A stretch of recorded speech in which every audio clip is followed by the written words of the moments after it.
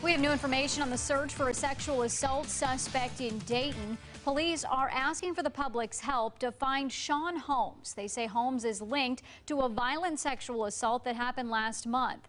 Holmes is 39 years old. He is 6'2" and weighs 250 pounds. He has brown hair and brown eyes. Police say his last known vehicle was a 2014 Nissan cargo van with the license plate GVT 5623. Butler Township Police would like to question Holmes about a different sexual assault, so anyone with information about where he is asked to call Crime Stoppers at 222-STOP.